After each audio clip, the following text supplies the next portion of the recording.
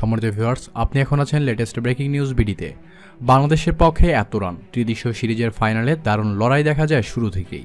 দুই দলের কঠিন লড়াইয়ের চিত্র ফুটে উঠেছে মাঠের ভেতর।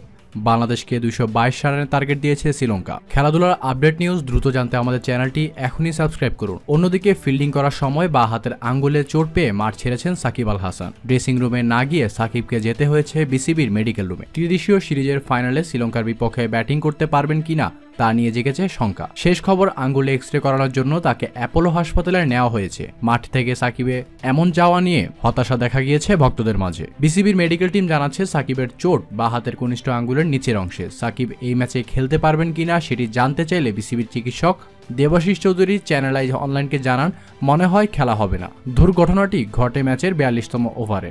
রান আউটের সুযোগ পেয়ে মিড অফে ছুটে গিয়ে বল ধরার সময় মাটিতে লুটিয়ে পড়েন সাকিব। বাহাতের আঙ্গুলে সংজ্ঞা জাগানো চোটটি পান তখনই, মাঠ ছাড়েন সঙ্গে সঙ্গে। ধন্যবাদ জানাচ্ছি আপনার মূল্যবান সময়টুকু দিয়ে ভিডিওটি দেখার জন্য। ভালো লাগলে অবশ্যই লাইক, কমেন্ট, শেয়ার করবেন।